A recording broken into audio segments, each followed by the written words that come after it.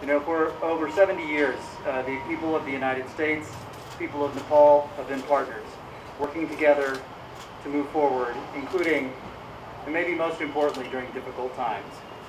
So, when the global health crisis struck, we collaborated with your government to provide timely and expert assistance to benefit the people of Nepal.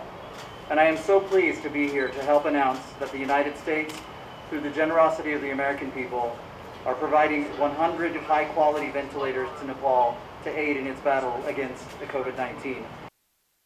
यो लडाईंलाई निस्तेज पार्नको निम्ति जनधनको सुरक्षा गर्नको निम्ति नेपाली जनताको स्वास्थ्य सुरक्षालाई अझ सहयोग पुर्याउनका निम्ति अमेरिकन सरकारले विभिन्न समयमा हामीलाई सहयोग प्रदान गर्दै आएको छ। त्यो प्रति पनि म नेपाल सरकारको तर्फबाट एकपटक पुनः धन्यवाद दिन चाहन्छु र सँगसँगै यो अहिले 100 वटा भेन्टिलेटर जुन हामीले प्राप्त गरेका छौं, यो हाम्रो देशको भेन्टिलेटर संख्याको हिसाबले भन्ने हो भने पनि 10% संख्या चाहिँ एकैपटक हामीले प्राप्त गरेका छौं। किनभने हामी 1000 को हाराहारीमा हामीसँग भेन्टिलेटरहरू मुलुकव्यापी रूपमा छन्।